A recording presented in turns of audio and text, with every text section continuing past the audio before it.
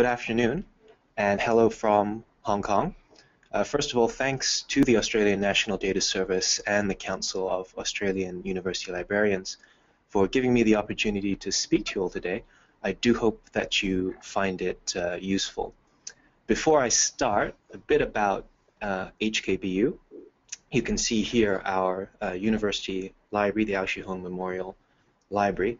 We were founded back in 1956. We are one of the 8 publicly funded universities in Hong Kong. We're relatively small. We're certainly the smallest comprehensive university in Hong Kong. We've got about 10,000 students spread across 7 faculties and schools, and about 800 faculty. And about half of those faculty are expected to engage in research as part of their official duties. Now, in common with tertiary education systems around the world, there's increasing pressure in Hong Kong for universities to demonstrate high levels of research performance. So research is highlighted in our strategic plan, so hence interest in initiatives like ORCID. So here's my outline for this afternoon. I'm going to talk first about the origins of the ORCID project at HKBU and what the planning of that involved. I'll then explain in a bit of detail the create-on-demand workflow and why we chose this method with our ORCID adoption and rejected the alternative, which is a create-on-behalf or batch creation approach.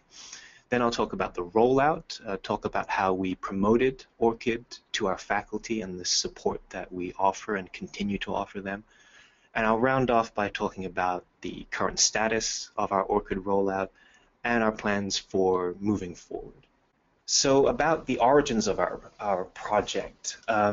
It's actually ORCID, or the ORCID initiative at HKBU. It's part of a package of other initiatives that we call the Research Visibility Project. And we can trace this back to, came out of a really informal conversation actually that we had with a couple of key faculty members and our graduate school back in December 2013. So we just sort of mentioned, the library mentioned ORCID in that conversation, and to be frank, we didn't know that much about it at the time. But our academic colleagues were very interested in it.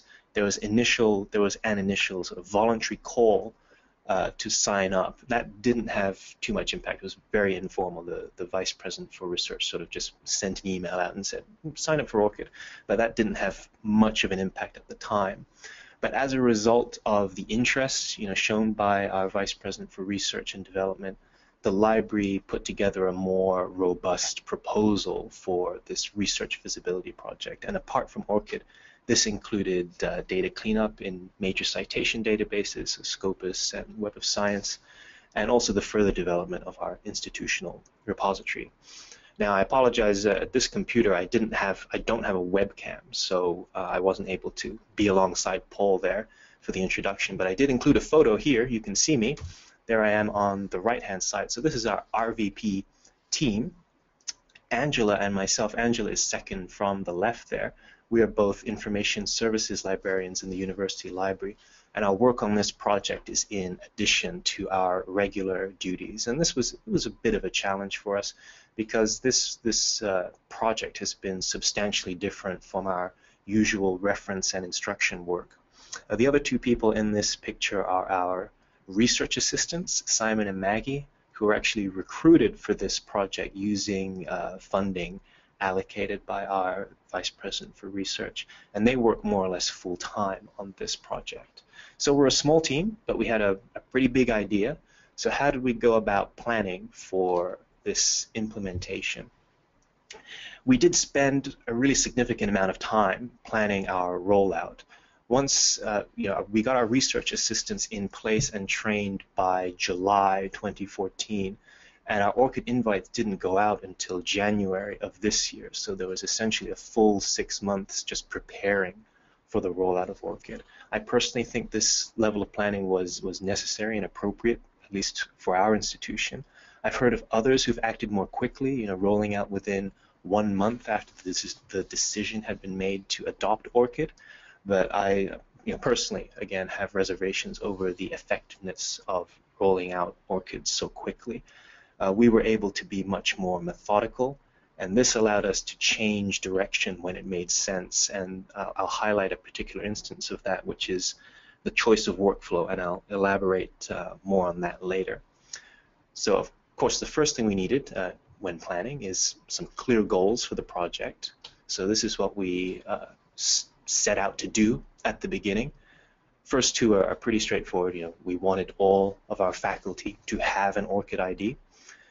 We also wanted the university to have a record of what that ID was. The last part was for ORCIDs to be pre-populated. And this is where we saw a real opportunity to add value as an institution to the ORCID creation process, because it's not strictly speaking necessary to add past publication data to ORCID. Faculty usually want this information included. But at the same time, if I'm sure you've had these conversations with your own faculty, many of them are sick and tired of being asked to input data into different systems again and again. So doing this on their behalf using data already held by the university was a really major selling point of this project for us. So how exactly were we going to go about doing this? What infrastructure did we need for this? Admittedly, our initial conception of the project, we weren't too clear on this in our initial proposal. It was only really after we began the detailed planning it became obvious that we would need some sort of internal system to organize the myriad data that we would be collecting as part of the project. So we're very grateful to the systems section within the university library. They were fantastic in providing their help and expertise in creating a database to manage these data about our researchers and their publications. And we call this, very creative name, we call it the RVP database. So this is what it looks like. There are basically two main sources of data. One is our personnel office. This is where we get basic information about our researchers, like names, position titles, etc. The other major source of data is our graduate school. That might be a bit confusing for those not familiar with the institution. At HKBU, our graduate school is actually responsible for a lot of research stuff as well. So they're responsible for collecting publication data from the faculty, and they've done this for many years. But they don't really do much with it. It's really just for reporting purposes. So it's to report back to the government research funding body in Hong Kong. So apart from that, not much else is done with the data. We did find that these data were often very messy or incomplete because faculty or usually their research assistants or administrators were all doing that independently with not too much oversight. So one major task for our RVP team was to check and clean up all that data to ensure that it's complete and accurate. So at this stage, our RVP database contains records for around 420 researchers and almost 5,000 publications. So that took time to set up, but again, I think it was essential to this project providing the necessary added value. So on to that dilemma we faced in the beginning, which was the first really big decision we had to make was how to approach the ORCID account creation. This is a really crucial question to get right early on because it's difficult to change your approach once you've chosen which way you're going. And the decision needs to be made before you work with the ORCID team on setting up your system's integration with the ORCID system. So our original intent was to create accounts on behalf of the faculty, because one of our guiding principles for this project is to reduce, as far as possible, demands on faculty time. So our natural first thought was to create ORCID accounts on behalf of the faculty. I'm sorry if this photo is confusing. I was looking for a photo of someone giving an ORCID to someone. I don't think those are ORCIDs, but that was the closest I could get.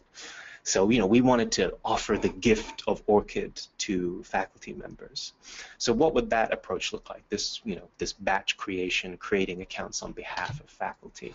So in this model, the requests to create would be initiated by our system, which is embedded in the RVP database.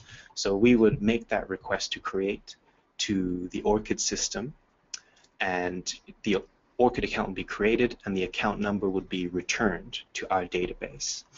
But at that point, the ORCID does not go live, because the ORCID system at the same time will then ask the faculty, with using the email address that we provide to them, to verify the account.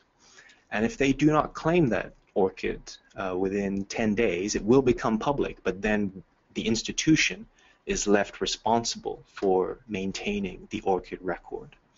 And there are a lot of risks with this approach. The key one being the low verification or low response rate. So during our planning phase, we spoke with colleagues at the University of Hong Kong who had done this already, and they had used this approach. And despite their best efforts, in reaching out to the faculty and explaining what was happening, they reported a verification rate of just 30%. So the rate was very low.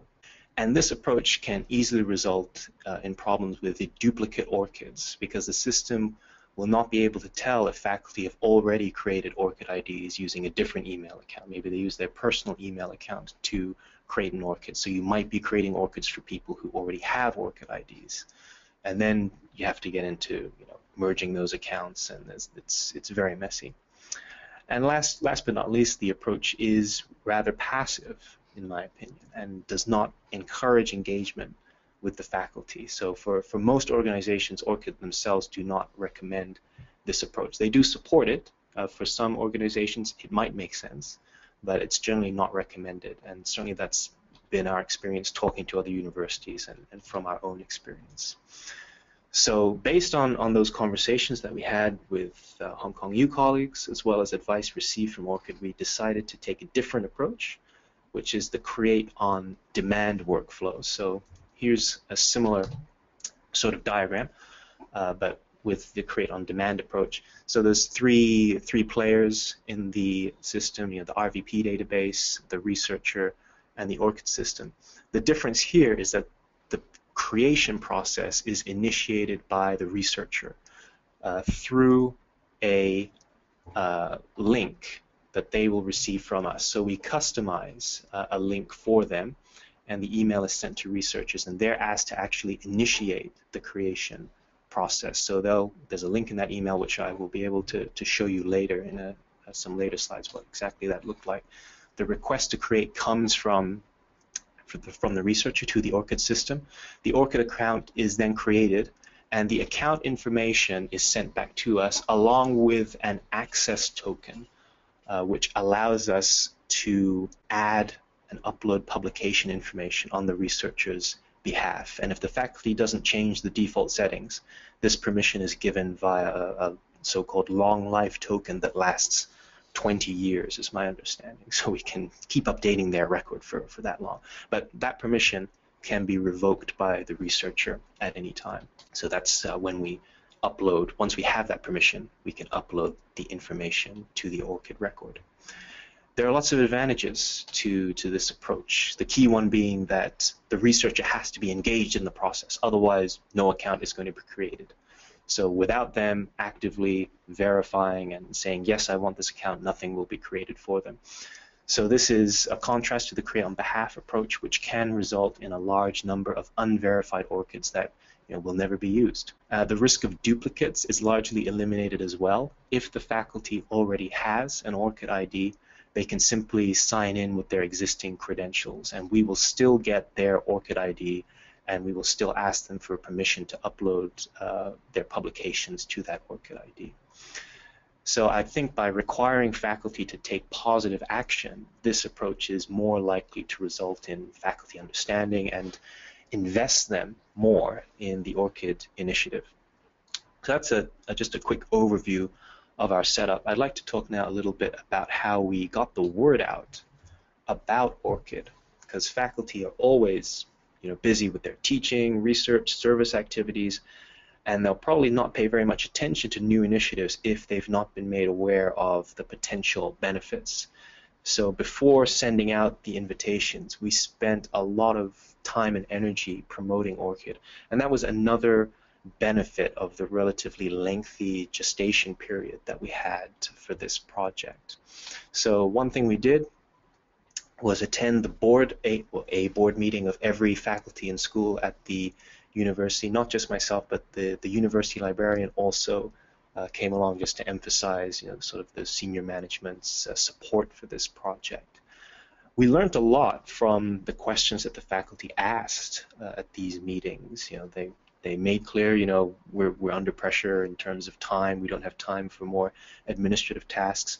We also had an opportunity to maybe dispel some misconceptions about ORCID. A lot of people looked at ORCID, they sort of looked at a screenshot of an ORCID account and they said, well, I've already got a Google Scholar profile, or I already use academia.edu or ResearchGate. I don't need another research profile system. So we hammered that message that ORCID is not another research profile system. It's becoming part of the global research infrastructure, and it's being used by publishers and research funders for to facilitate the scholarly communication workflows, to get that message out. ORCID is not just a research profile system. Other forms of publicity, normal sorts of things, souvenirs, newsletters, information sessions. Most of these efforts really emphasize the support of the senior university managers for this initiative. One thing I want to spend a bit of time on is the video tutorial that we created for this project, because that'll give you a chance to see exactly what this process looked like for faculty. So although the Create on Demand workflow is relatively straightforward, we decided that a screencast would be helpful, and it also served to emphasize how quick the process would be, and it allowed us to highlight the important points in the process.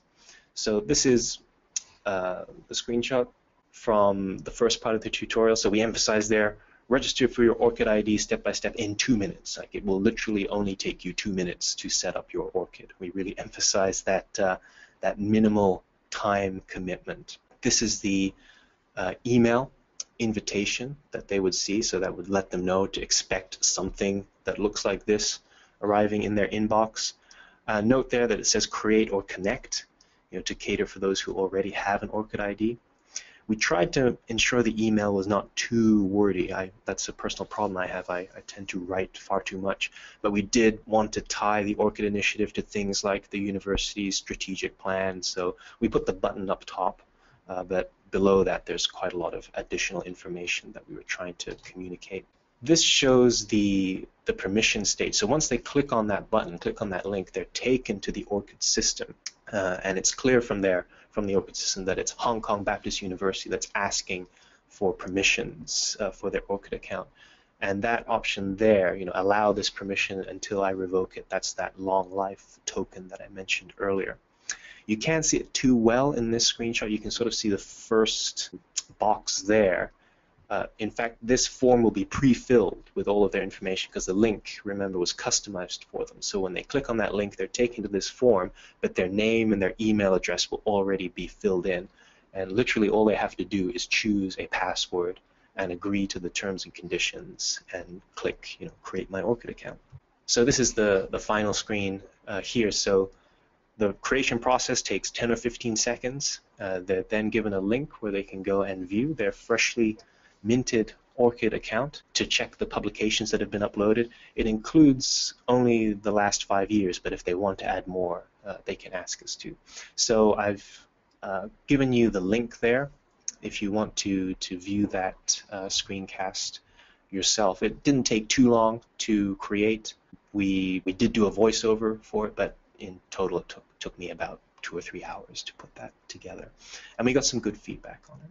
So I mentioned there that we would add on demand, publications older than 5 years.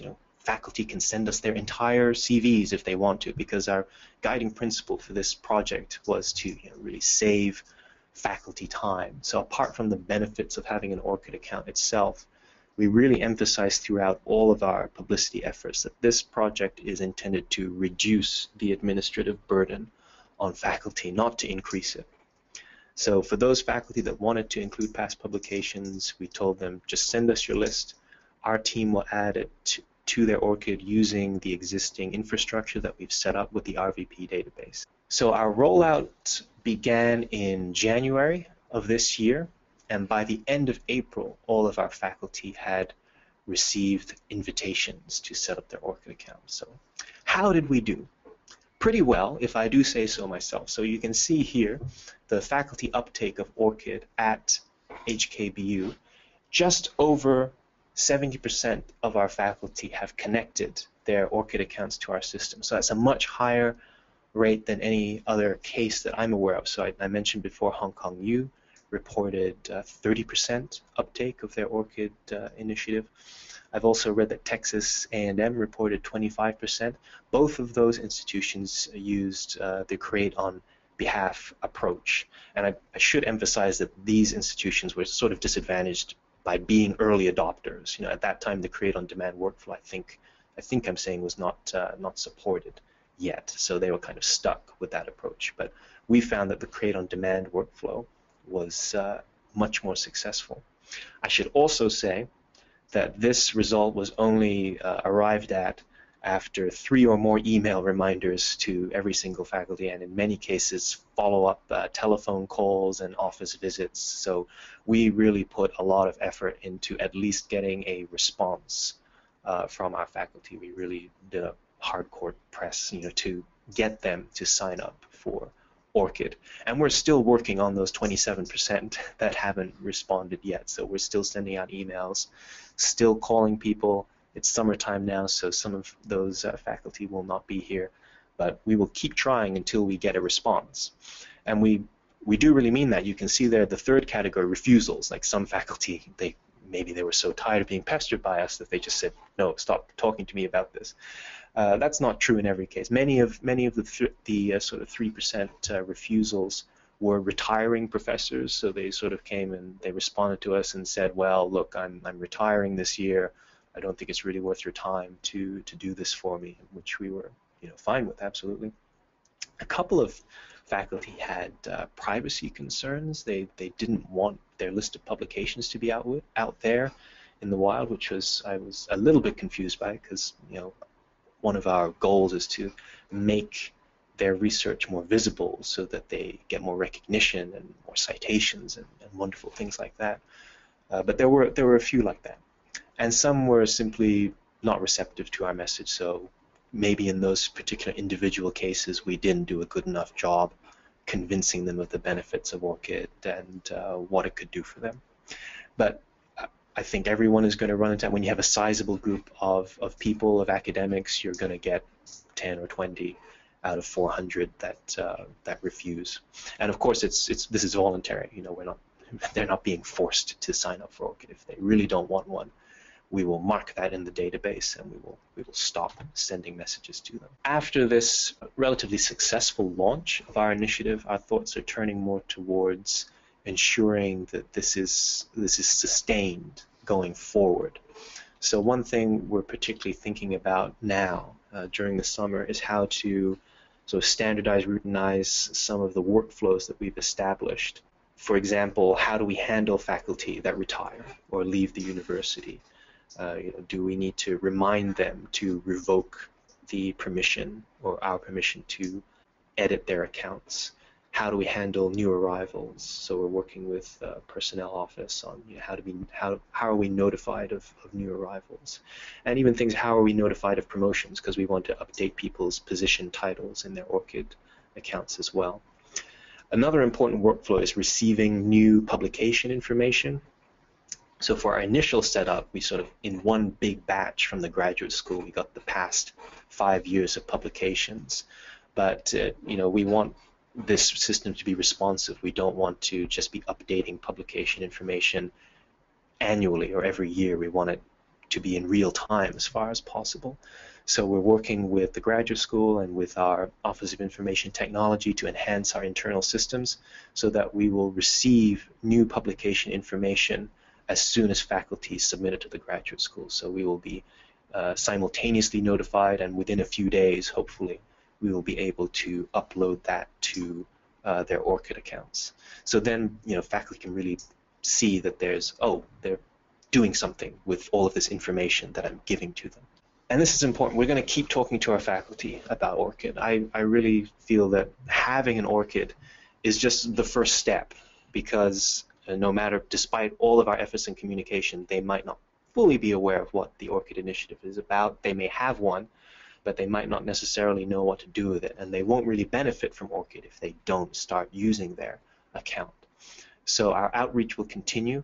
Right now we're identifying services that take advantage of ORCID integrations, things like Impact Story and Kudos that have built-in ORCID integrations.